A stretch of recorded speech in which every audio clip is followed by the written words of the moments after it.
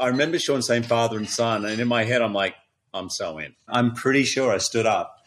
I think we might have been high-fiving. It wasn't full-on Wolverine like Logan, but it was close, and it was enough to give me that X-Men thrill.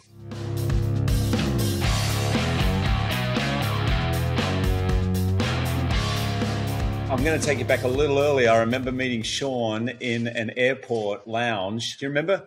It was New York. It was New York. And we were strangers. I believe we were both with our family.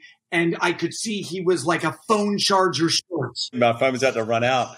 And I asked Shawn, and we never stopped talking and became friends. Like, we hung out, and it was like, we've got to find something to do together. I remember finally Shawn said, I've got it.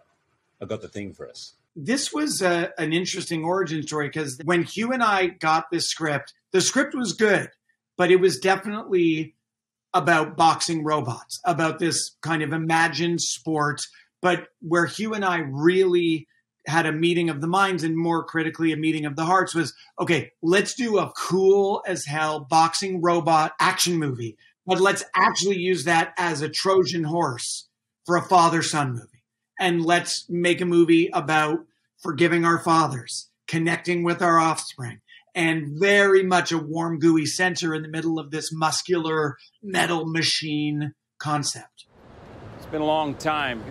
You know, I'm your... You screwed me. Nice mouth. Do you know where they're going? Italy? Yeah, Italy. So how did I get stuck here with you? Relax, kid. You've got a whole life of fine living ahead of you. We met here, right, Shawn? Didn't we meet at my place? Yeah. The other trip I remember also in New York was going to pitch Spielberg, my take, and why I was the director he should choose. The whole thing, it was all predicated, I remember this vividly, on, I don't know how we're going to get there, but the last round of the last fight, it has to be Hugh Jackman shadow boxing. Right. And getting his redemption moment. Yes. Not just for himself, but more importantly, his kid needs to see it. Yeah. His kid needs to see it. I get goosebumps too, man. I think we got goosebumps there at my dining room table, which is just over there, because I remember Shawn saying father and son, and in my head, I'm like, I'm so in. Like, I'm so in. We both share that in common, and clearly so many people around the world, because they come up to me, particularly dads. A lot of dads come up to me. Kids love the movie, but a lot of dads come up to me. At 10 years old, you're not too nervous, you know. You've got nothing to worry about. Everything's taken care for you. But I remember I went into the room, the final audition with Hugh and Shawn, and the performance I gave just felt so real to me. It wasn't even a performance at that point because I'd been studying it so long. And I just remember it worked like magic. It felt so good. And I walked out of there probably the happiest a 10-year-old can possibly be, and in the most mature state a 10-year-old can possibly be. This is a Spielbergian, like a boy saved by the other. That is the formula of Real Steel. That's E.T. And the spirit of that movie that I was going for, like, you can substitute Max Kenton and Adam for Elliot and E.T. So there was something very Spielbergian about Dakota, his quality, his look, and then every day, Hugh, Dakota, and me finding those scenes. And sometimes Dakota would come into a scene and be perfect. And sometimes it took a lot of takes and a lot of improv and a lot of Hugh suggesting things, me suggesting things. And we got to a performance that ended up having such beauty and power. When we were talking about me doing the film, I was on my way into retirement. And I was done. I was like, I want, but it was you, sitting there across from me in a chair going, Evangeline, this story is, and you just were all heart. And I was like, oh, I want to do this. I really want to do this. And it was the first time I felt really like my ideas were being heard. And that was a new thing for me. That was one of the first times I'd experienced what it meant to be a collaborator on set as a performer and not just someone who stands on their mark and reads their lines. But yeah, so partly I think you could credit him to a certain degree for the fact that I'm still acting today. Also, I feel like I should be sharing directing credit on Ant-Man and the Wasp. I feel like Peyton Reed should be sending me half of his residuals. I think you should get on that. I think your agent should get on that. Yeah. Being a dad, I've seen the evolution of going from, meeting your kid for the first time to falling in love with your kid and then your kid being your best friend. So, that's one of the things in this movie that I thought when I read it, was really powerful and spoke to me because of my relationship with my dad and because of my relationship with my son. And he offered me the part with the idea of the part growing throughout the, hopefully the series. Cause I was like, man, we could do part 2. We could do part 10. Like this, I wanted it to be like the Fast and the Furious series. It's like there's so many different worlds that we could explore and so many aspects of these characters that we could have spent off onto. Everybody came to this movie with such a warmth. We all felt like, I don't know what we're making here, but it doesn't feel like something else. And if it works, I think people are going to love it. Yeah. And you kind of take that leap of faith. And so, again, that we're here talking about it in 2021, a movie that came out in 2011, is remarkable and definitely gratifying. Of course he lost, never gave him a chance. He wasn't that good. Noisy Boy was a great robot. Was a great robot back in the league, back in the day. But look around you, kid. This place is where once great robots go to die. So throw them away. That's what you do, right? Anything you don't need, you just throw away. Wow. It's been a long night, all right? You want to sleep indoors tonight, shut up and get in the truck. Shawn gave me a CD. That's how old it was, CDs, of the music that he imagined for the movie. And you played me that song, which ended up being in the movie. I alluded earlier to that I learned certain key lessons about being a producer from the way Spielberg produced me. And I'm so happy you touched on this. Steven Spielberg was directing War Horse in the UK. And he calls me on a weekend after 1 week and he goes, on take 4, there's something going on where Hugh Jackman is sitting there waiting for action, but something is happening with him. And he found this moment that is in the movie. Hugh parks his truck. And I built this moment where he just sits there and the reflection of the Ferris wheel is on his face. And you see a lifetime of regret. And that is the moment that Spielberg found and the moment that we created as a result. Okay, I can reveal. Let me reveal what I was thinking about because I remember it well. I don't know if I told you at the time, but it's apropos of the theme of the movie. I was waiting there and I knew I had time.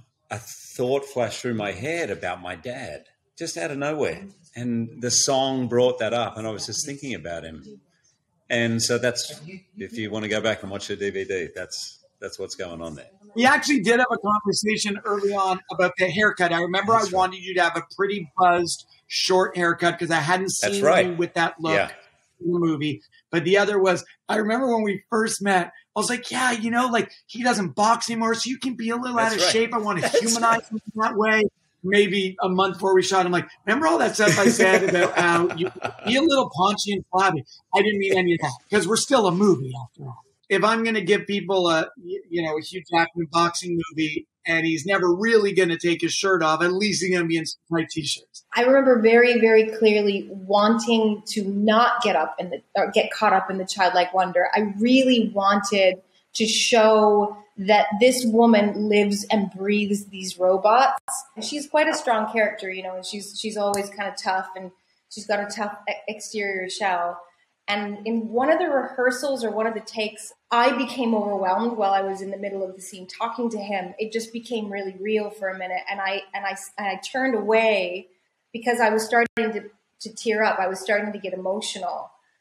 And then I kind of gathered myself and quickly just did this and came back into it thinking he might need to cut around that. And I remember it was like, oh, that's her. That we just saw something that was very specific.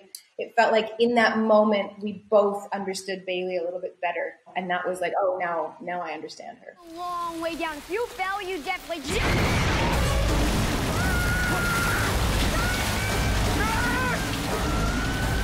I remember everything because at some points it felt like life or death. We were on a massive, massive set that was built from the ground up. We built that sluice with just gallons and gallons of water and mud, and we hung Dakota off of that robot arm. And so when he looks back and he is dripping with mud and he looks terrified and cold and shivering, it's because he was. It's all part of what adds up to that magic.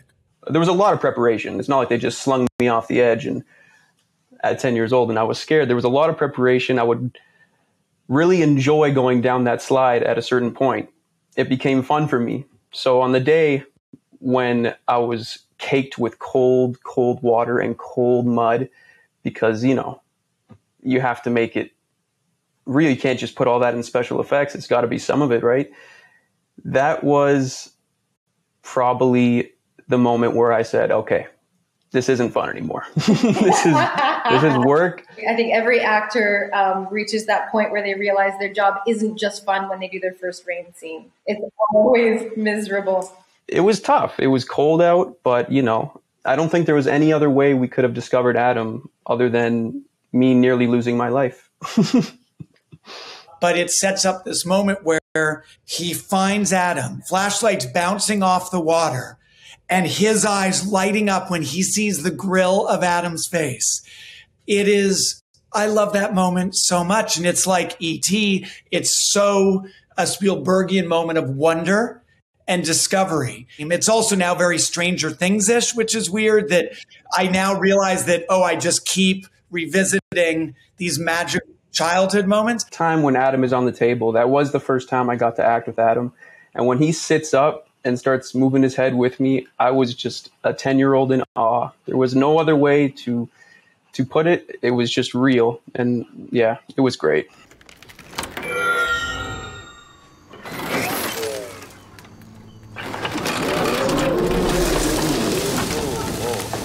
Oh, watch out. Stay back.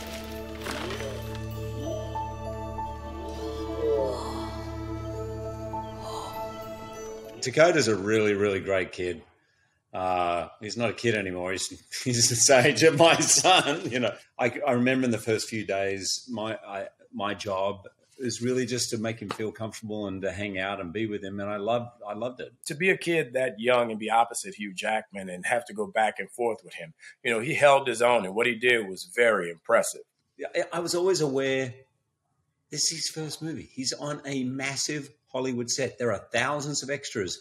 I had done a whole bunch before I walked onto like an X-Men set where I was 30 years old when I walked onto that. I would always talk to him about Canada.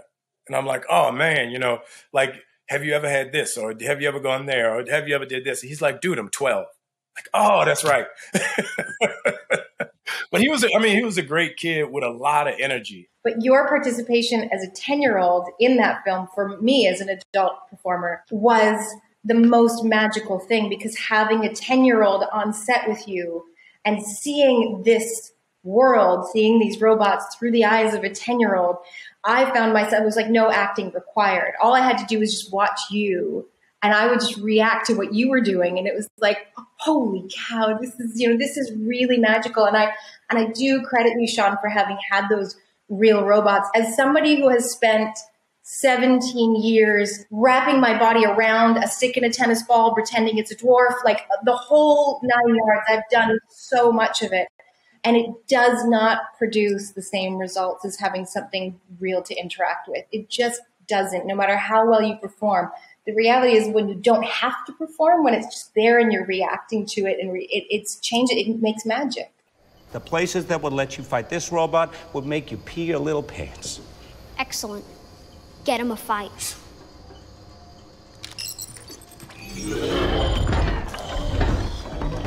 Stubborn kid. Surprise, surprise. It's the first time Charlie Canton teaches Adam to memorize some human boxing moves. So that's a stuntman named Eddie, who Hugh has worked with several times, who is playing Adam. So Eddie is in a green unitard on stilts, and Hugh is there, 1, 1, 2. And then like they stretch out in unison, and then they get faster. You're in like an old school, an outfit that we base on an old training image, a black and white photo of Muhammad Ali. I think you're even in like a boot. You're not even in a sneaker. So it's like the whole aesthetic of that movie from very early wanted to be timeless Americana. And I do think that's part of why the movie hasn't dated the way many movies do. It was crazy. The fight where I'm the host of the fight, we shot in the original Ford factory where they built the Model T.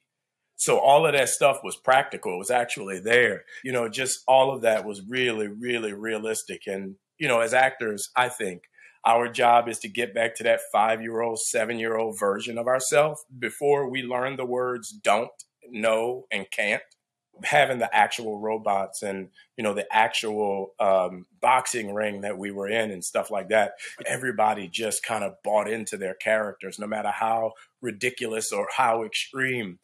Everybody in that movie played their characters to their fullest ability. And I think that's why it's so much fun. I would go into the middle of the ring and I would get a microphone and I would be describing every punch, knowing that I was shooting the audience.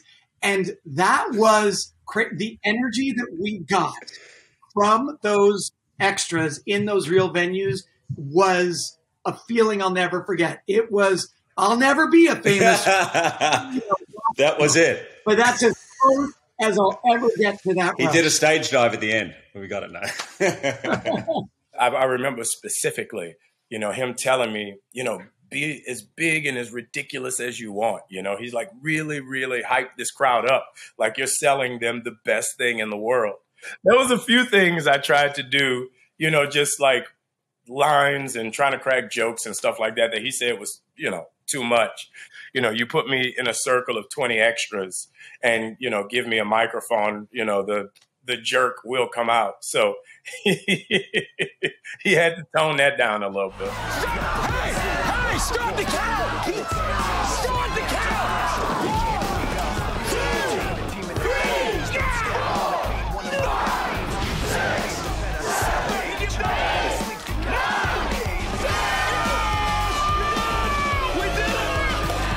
3, I get asked a lot about why do we build real robots?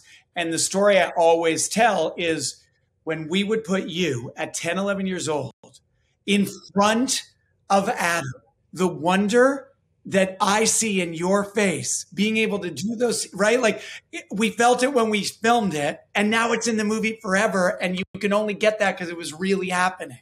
By the way, I still have Adam. Adam from the waist up sits in the lobby of my production company. And it's my most treasured piece of memorabilia that I will ever have. And when they rolled the robot in, it changed the energy of the scene completely. And everybody, even when you watch the movie, you have so many people that's just standing there staring at the robot because they look so real. And the heads actually turned and the arms actually came up, so it really intensified the experience of shooting those scenes. Wasn't that Stephen again? Didn't he say what he learned on Jurassic Park? Yes, good memory. Yeah, it just came to me. Having the animatronic dinosaurs on the first Jurassic was a game changer for 2 reasons, and that's why I recommended this. 1, it helps the actors. But 2, when you're a year later and you're doing visual effects and you're sitting there in a session in a dark room, you get to a point where you've seen the movie 190 times and you can go, okay, that shot looks good. Yeah, I think we're done. But if you have a real robot to compare your digital robot to, you can never trick yourself. You can never bullshit yourself into thinking it looks real because you see what real looks like. So that was very good. That was more good Stephen advice. Absolutely. We taught him to box. You taught him to box.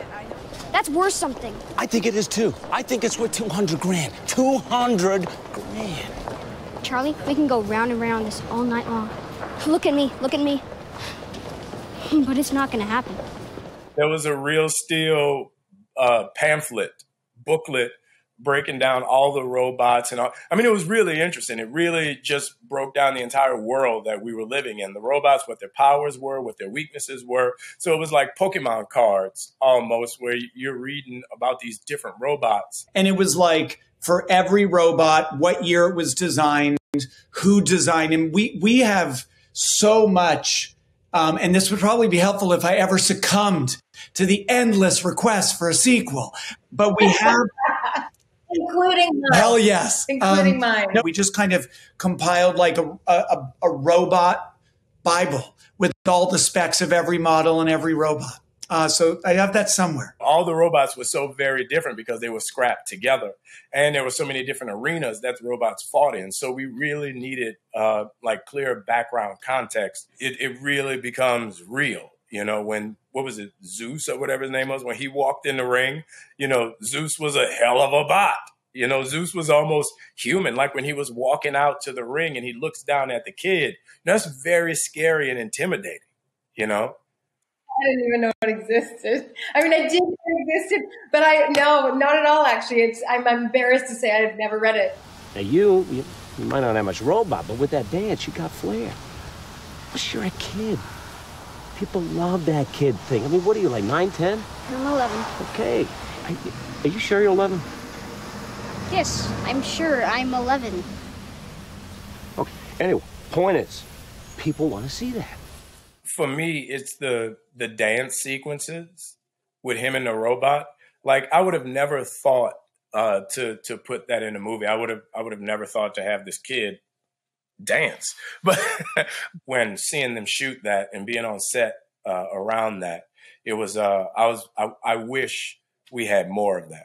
I mean, I had no experience with dancing whatsoever before this, but we had a wonderful choreographer, Anne, who was just the best. She was like my best friend, and we worked nonstop for multiple weeks. And bear in mind, we're asking an 11-year-old kid to go to dance lessons to learn this choreography that he would then have to do in front of thousands of extras and crew members.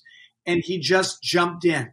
As a 10-year-old, you don't have any, negative thoughts. You're not thinking about what people are thinking of how good you are at dancing or whatnot. You're just having fun, right? So honestly, there was no confidence issues whatsoever. It was just me going out there and dancing in front of hundreds of people and feeling great doing it. I know you can't hear me, but you can see me. So watch me. Watch me. You know you're talking to a robot. I know. Shut up. Watch me. That was Cobo Arena in downtown Detroit, so like a massive sports arena. And even though we couldn't fill it, we had like 1,000+ people every day. There's an energy and electricity in those arenas. You have Evangeline standing in the middle of 500 people. You have Anthony Mackie and Kevin Durant up in the stands where like the mean, tall, Kevin is going to finally get his comeuppance. And that's the stuff you don't have to fake it. I love that final sequence. Actually, I remember watching it because I used to be a high jumper at school. And I remember when I saw the film back, I was like, I've got some hair there. I got some serious hair on that final last punch in slow, and I get it in slow-mo. I was 3 months pregnant when I came back to do that scene, and there were no other cast members. There was like a spattering of, I think, like 200 extras just around me, and I'm in this enormous auditorium that's like echoingly empty, and of course all these extras are all around me, and when I get excited, I'm like jumping onto the guy beside me and I'm doing all this stuff, but it's just me. Like there's nothing else going on. And I felt a little bit like a lunatic. What I think, my editor and I talk about this a lot. If you rewatch Real Steel, the secret weapon in that final fight of Zeus versus Adam is that we not just cut Zeus, Adam, Charlie, and Max. The cutaways to Evangeline, who, remember, wasn't watching anything. She was watching me describing the fight. And she gets so emotional and so intense in the way she cheers. And she is the grace note in the evolution of that fight. And you'll note, if you rewatch it, how many times we cut to Evangeline, because she was just our secret weapon, our editorial secret weapon. Watching the movie became a double treat, because I didn't know what to expect. That final scene to this day will choke me up, every time I watch it. I can't watch it without getting emotional. And I can't watch Dakota dancing without being like, oh my God, it's so cute. I love him. I don't know if you remember this, Dakota, but when Charlie Kenton switches Adam to shadow mode in the last round against Zeus, and Dakota's watching Hugh return to this redemptive greatness. And Dakota, of course you remember, but we're watching a take. I have goosebumps all down my arms right now, guys. And this one tear just starts coming down Dakota's cheek. And I'll never forget this moment. And I could barely say cut because my throat was so tight with my own emotion. And I've really never done this, where I managed to get a cut and I just went to Dakota and I held him. I was so grateful for this perfect moment, and exactly the moment that I imagined when I pitched that idea for the last scene to Spielberg, which is how I got this job. That moment became completely real, and this kid brought some magic to it, and it was just as I dreamt it. That I will never forget. There he is, Max. Max, they're already calling your bot the People's Champion. Yeah! Max, what do you say to that? People's champion? Sounds pretty good to me.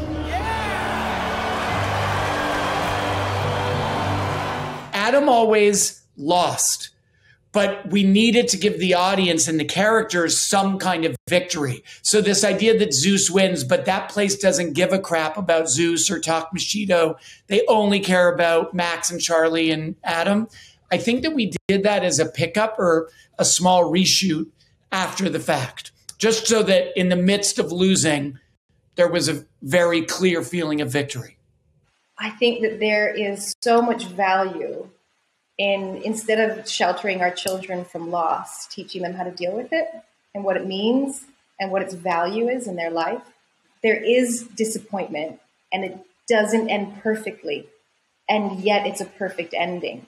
That if you have love around you, you're enough. You're more than enough. Together, you're everything. And I think it's still and will always be a meaningful and important story for kids. It's kind of got the same beauty, obviously, as the very first Rocky. And the journey is always going to be a hard fight, and you're not always going to win. And some kids, it's all about winning and it's all about succeeding, but you can succeed with a loss as long as you enjoyed it, as long as you enjoyed the journey, and the lessons that you get from it will help you in the future. In a decade, there has not been a week where I don't get asked about a sequel to Real Steel. And while we are still never going to say never, honestly, we had some ideas right as we were finishing the movie, but none of them felt fully formed and special enough to mess with this movie that felt like, are we sure we can top it? And then also, just being honest, the movie made like $300 million. But in retrospect, I think we would both agree that it was marketed as like Transformers Light, but it was never Transformers. It was always a father-son movie. And if it had been released, frankly, I don't have hard feelings about this, but I think it's a fact. You're never going to out-robot Transformers. And so we did well, but not well enough. It wasn't like we made $500 million, and so a sequel was a no-brainer. So like the economics were on the bubble. We didn't have the perfect script idea. It's still something we flirt with. I've always advocated for a sequel. And I'm like, if they can do a sequel of other movies with robots boxing, they can definitely do a sequel to this movie just simply because the first one worked so much. Well, first of all, the first I heard about this resurgence was through your message to me about this interview. I had no idea that it happened, but it doesn't surprise me at all because after the film came out, I felt like every year that went by, more and more and more and more people discovered it and were madly in love with it. I mean, the first time I read the script, I cried. And it's, it's a sweet kids robot movie, but the script made me cry. So in, let's go, make another. This is seriously pumping me up for the sequel. Whatever enduring love fans have for Real Steel, Hugh Jackman and I share. We do. Bring it on. Bring it on.